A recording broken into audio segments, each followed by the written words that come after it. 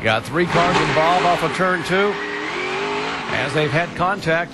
And up on top of the 1 car is Marcus Ambrose. That's the 59 car of Ambrose, the rookie, and his car has come to rest on top of the hood of the 1 of J.J. Yaley. When you need front-wheel drive somewhere. Yeah, that baby's not going anywhere yet. No, that's unfortunate. He'd probably be able to pull away from there, but he's more than likely now going to lose a lap sitting there. Show you what happened. The 25 car is David Gilliland on the inside. Yeah, very similar to what we saw with Stephen Wallace.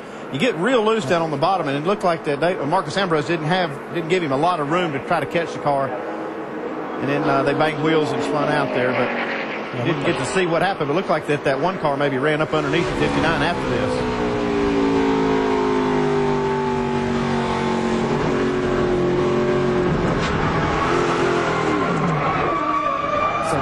Flat part of the racetrack. We talk about how flat this racetrack is anyway, and you're on the bottom. I mean, this is literally almost off camber down there, and trying to get traction there is difficult, especially when you've got low air pressure. What happened? How'd that car end up on top of yours? It was all like Days of Thunder. You know, there was smoke and cars spinning, and I didn't make it. It looked like the 59 got spun there trying to get past David Gilliland, and I was trying to get the outside, and the hole closed just as I got there, and I was a wedge between the wall and the car, and pretty much killed the front end of the car. So not much downforce, and I'll say hi to the family back at the beach here enjoying their day. Probably better than my day, but you know, you have days like this. I was kind of hoping to just push at the trailer, but I guess we'll go around, ride around, collect some points, and make a real long day of it.